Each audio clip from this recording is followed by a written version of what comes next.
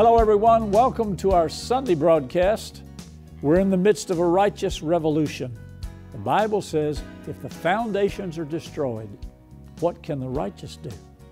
God didn't say, what can the government do? What can the politicians do? He said, what can the righteous do?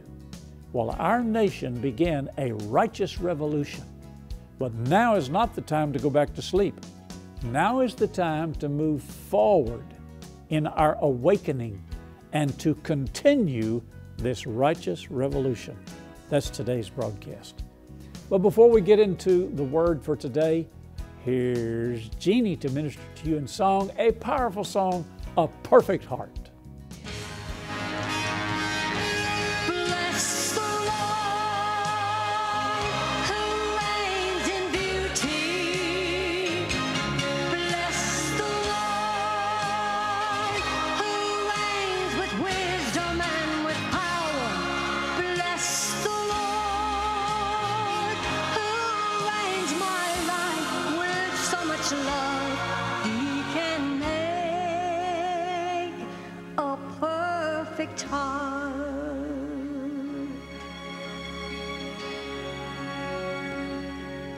Morning sun, light of creation, grassy fields, all velvet flow, silver clouds, a shimmering curtain. He's designed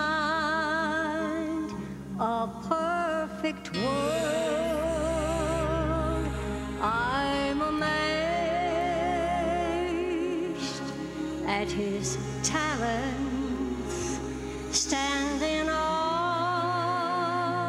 of one so great. Now my soul begins to sing out to the source from which it came. Bless the Lord who reigns in beauty. Bless the Lord who reigns with wisdom and with power. Bless the Lord who reigns my life with so much love. He can make a perfect heart. Oh, bless the Lord, oh my soul, and all that is within me. Bless his holy name. Well, bless the Lord who reigns in beauty. Bless the Lord who reigns with wisdom and with power. Bless the Lord who reigns my life with so much love. He can make a perfect heart. He can make a perfect heart.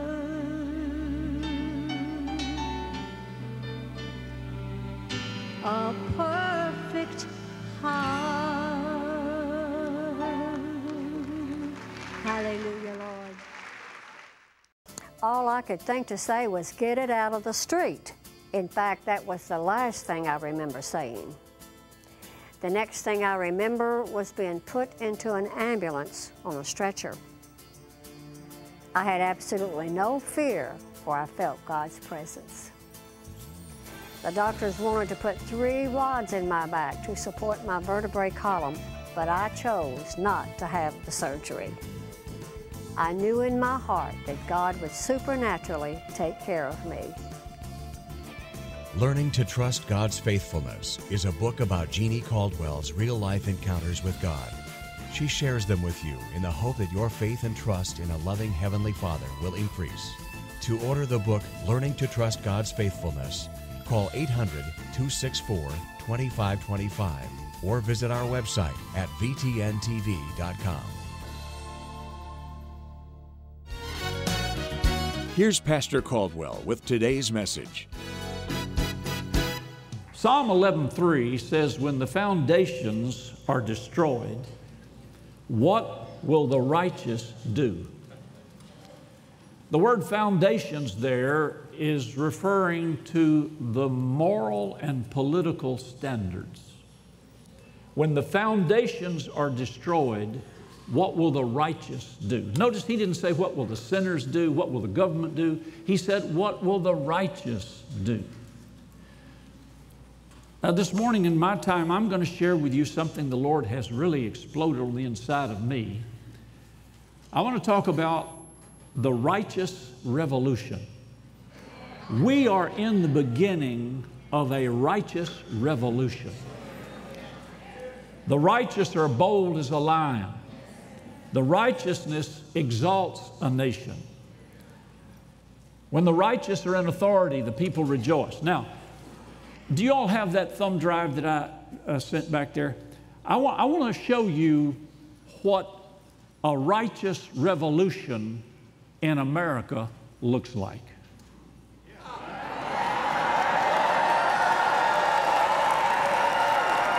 Hallelujah!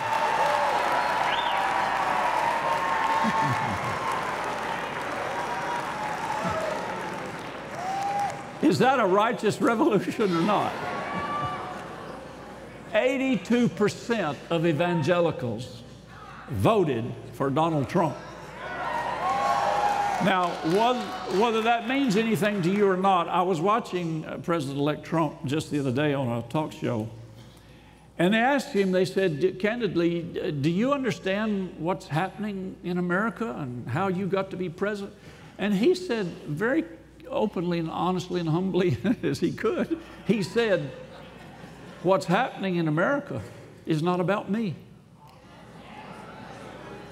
He said it's about the American people. And I know Brother Copeland knows this, but we probably need to pray for President Trump more than we've prayed for any president in our history. He has already stirred up the entire country, the political. And the thing that I like best, he stirred up the media. I like that. He's told them to their face, they've been giving us fake news. And you know, just being in television, it just gives me so much pleasure when he holds a press conference and tells the reporters, sit down and shut up.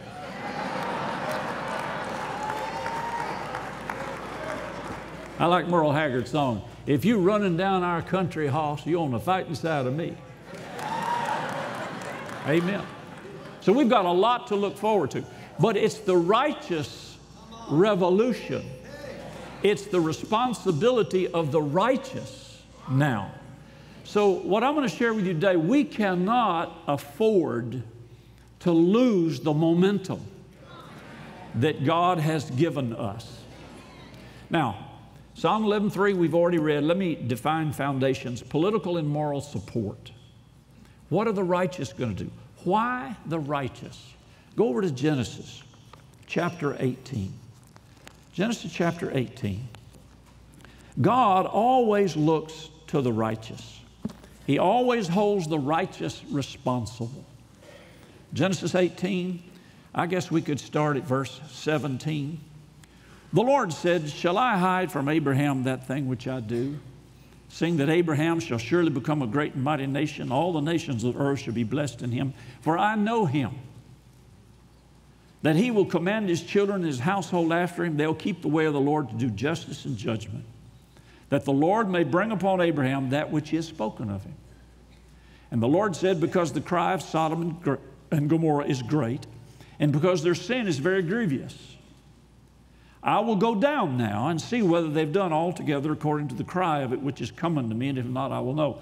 When it says he will go down now, it's referring to, he says, I'm going to go down in a judicial investigation.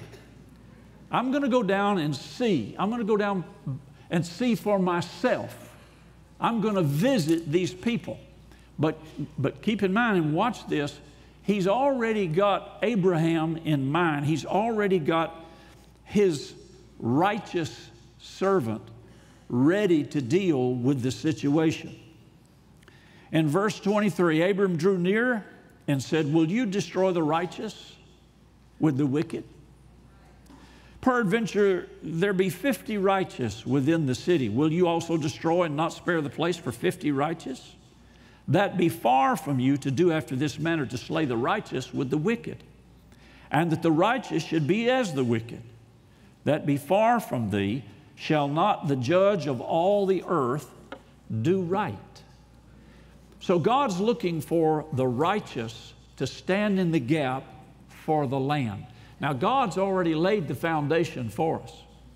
I mean, we've got and I don't mean to sound political, but I use these words for lack of better description. We've got a politic body now that is majority Republicans, which is the conservative political party. I've read both party platforms. The Democrat Party platform is pro-abortion, pro-homosexual agenda, pro-big government, big media, and anti-Israel. The Republican Party platform is pro-life, pro-family and marriage, anti-big government and media, and pro-Israel. Now that's the one thing that is going to turn our blessing around where America is concerned.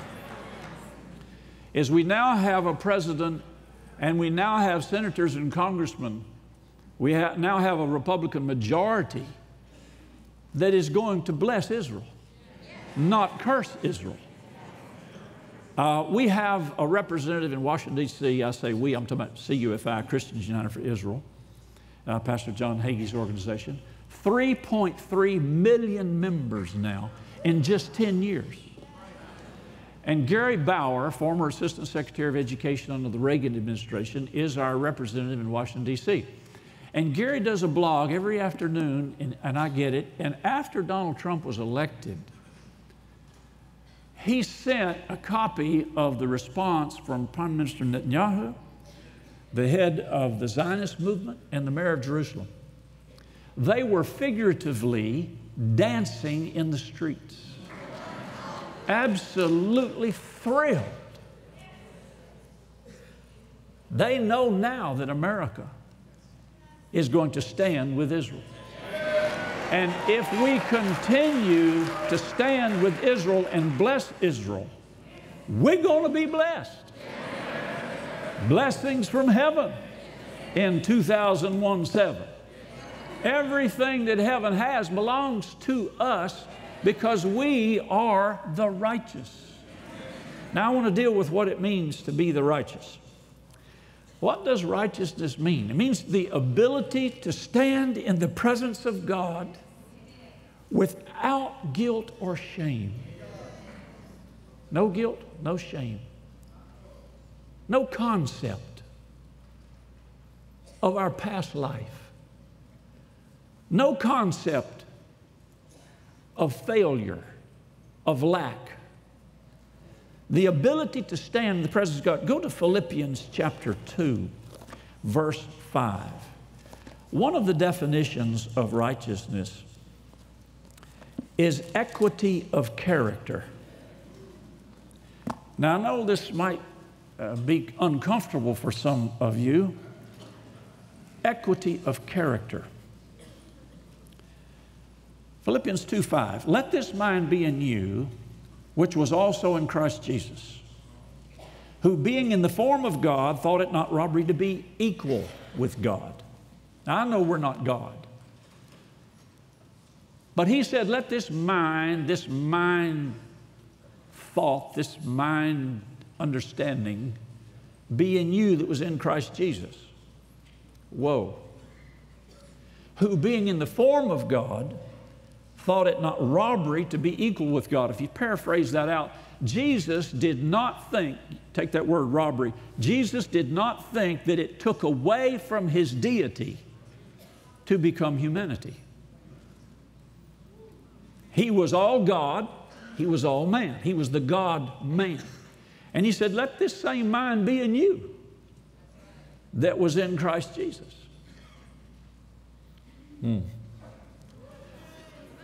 Romans chapter 5, verse 17 says that we have received the gift of righteousness. Romans 14:17 says righteousness is the kingdom of God. We cannot function without having a proper biblical understanding of what it means to be righteous. We've literally been placed as sons. That includes sons and daughters. We've been placed in a position. Every time that we hear of threatening weather coming towards our house or our city, or if we're flying somewhere, I always go outside and I begin to talk to the weather. Now, I used to just say, in the name of Jesus, blah, blah, blah, blah, blah.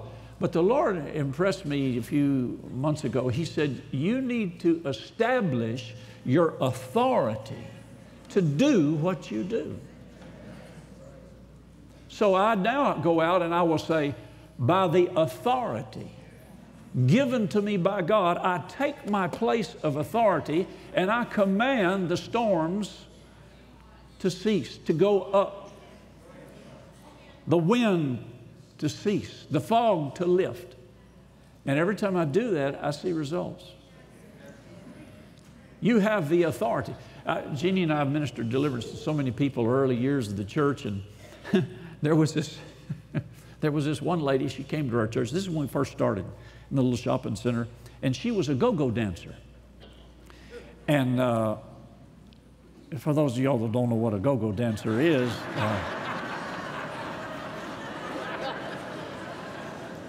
I haven't always been saved, have you?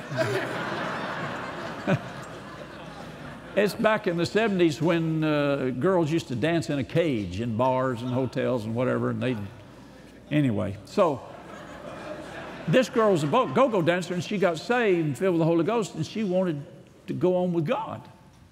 She came to our church, but she was, had all kinds of demons and stuff, and so we're going to minister deliverance to her.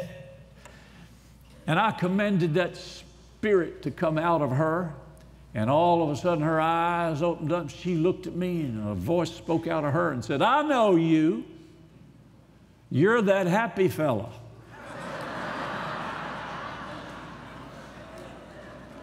Well, that's both comforting and alarming. I'm glad those demons knew who I was, but I had to exercise my authority over those demon spirits. They know who you are. They said, Jesus we know and Paul we know. But who are you boys? They didn't know their authority. So the ability to stand in the presence of God without guilt or shame. Now this is not arrogance, this is not pride. Go over to 1 Peter chapter 3. 1 Peter chapter 3. I just want to establish something here where righteousness is concerned, because we are in a righteous revolution and we cannot lose our momentum. 1 Peter chapter 3, verse 12. The eyes of the Lord are over the righteous, and his ears are open unto their prayers. Say, I am the righteousness of God in Christ, and the Lord is open to my prayers, and the Lord's eyes are watching over me. Hallelujah. Now, in Genesis 15, verse 6, it says, Abram was counted righteous because he believed in God. Our righteousness is not counted or reckoned. The Bible says we were made righteous. 2 Corinthians 5:21 says, He, God, made Him, Jesus, to be sin for us, that we might be made the righteousness of God in Him. So I've been made righteous. Now, my righteousness, according to the Bible, is as filthy rags. You know, the Scripture says, no, there's none righteous, not one. Our righteousness is as filthy rags. But we're not talking about our righteousness. We're talking about His. I'm not righteous because of anything I've done. I am righteous for only one reason, for what Jesus did. When my dad died, and he had already told me, he said, now son, when I go to be with the Lord, I had led him to the Lord, so I knew he was saved. And he said, the family trust, he said, there'll be a cash disbursement out of it to you and your sister. And he said, and the rest of it stays in the trust for you and your children's children. He did a biblical thing, even though he didn't have total revelation of it. And one day I was just worshiping the Lord, and I was just thanking the Lord for what my father had done. He'd raised me, He'd provided for me, etc. And I began to drift off into realizing my father was the greatest generation. Went through the Great Depression, fought World War II, rebuilt America. I mean, he worked hard. He was a success, but he worked hard to accumulate wealth, things, property. And when he died, my sister and I inherited everything that he had willed to us. And I got to thinking, Lord, I didn't do one thing to deserve any of this. I didn't make it. I didn't build it. I didn't create it. I said, the only thing that I did to deserve what my father left me was I was born his son. That's it. And the Lord said, yeah. And that's all you had to do to inherit what I gave you, is be born again, born into the family. So what we have in our righteousness is inherited as a gift from God. We didn't do one thing to deserve it, to earn it, to make it. So our righteousness, the reason we can stand in His presence without any guilt or shame, is because we didn't do any of it. Jesus did it. Now, I want to take a little turn here. Go back to Philippians chapter 3. And I want to take a little turn, a little exit, and then we'll come back. Philippians chapter 3, verses 8 and 9. This is where the Apostle Paul begins dialogue. And verse 8, well, let's go to verse 7, Philippians 3:7. What things were gained to me, I counted loss for Christ. Now, he didn't say that you have to lose everything. He said he counted everything loss for Christ. Yea, doubtless, and I count all things but loss for the excellency of the knowledge of Christ Jesus my Lord, for whom I have suffered the loss of all things, and do count them but dung, that I may win Christ. Now, over in verse 14, he says, I press toward the mark for the prize. Be sure to watch next week's broadcast as we continue this message. I want to really encourage you, even challenge you, don't lose the momentum. The righteous are taking back our nation. The righteous have spoken. We're in a righteous revolution. Be a part of it. You know, people call and ask for prayer all the time. A viewer called in and asked for prayer. He suffers from depression, and his medications don't seem to help. So now he's asking God to heal him. If you can believe with me, I want you to pray with me for this brother. Father, in the name of Jesus, I pray for this brother that requested prayer and others like him. We come against the spirit that's behind this depression and oppression. and command it to loose him. Let him go. In Jesus' name. Holy Spirit, I thank you that you're destroying yokes and removing burdens and delivering him in Jesus' name. Amen. We're always here to pray and stand in agreement with you. If you have a prayer request or a praise report that you'd like to share with me, email it to me, happycaldwell@vtntv.com. You can also call our toll-free number 1-800-264-2525 and send us your prayer request. Right now, I want to encourage you to get our product offer. It's a teaching entitled Righteousness. And as I said, we're in a righteous revolution right now. But unfortunately, too many Christians don't know what righteousness is all about. They don't even know that they have been made the righteousness of God. So I want to encourage you to get this. I'll be right back in just a minute, but watch this. Righteousness, the ability to stand before God without guilt or shame. Did you know you are righteous? When you accepted Jesus as your Lord and Savior, you were given the gift of righteousness. It's not something God requires you to earn. You can't lose it. You are made righteous through Jesus. Happy Caldwell teaches in depth on this very subject in his 6-CD series, Righteousness. For just $30, you can learn the depth of God's love, grace, and righteousness for you. Call 1-800-264-2525 to order your set today or log on to vtntv.com. I want to remind you again to get your copy of Righteousness. You know, you can't depend on politicians and government just because you've voted and the righteous have responded and you may or may not like the outcome. You cannot just sit down and stop. You have to keep the momentum going, and that's what this teaching will help you do. Join me on Twitter if you like. Follow me, happy_Caldwell. Be sure to join Jeannie and me next week, same time, and remember, happy is the man that finds wisdom and the man that gets understanding. Thank you for watching today's broadcast. If this program has ministered to you, please consider making VTN part of your regular giving. To make a donation or to contact this ministry, write to VTN, P.O. Box 26207, Little Rock, Arkansas 72221. You may also call 501-223-2525. Today's program is available to watch online. To watch this video on demand, log on to vtntv.com and click Watch. You may also order a copy of today's show on DVD by calling 1-800-264-2525.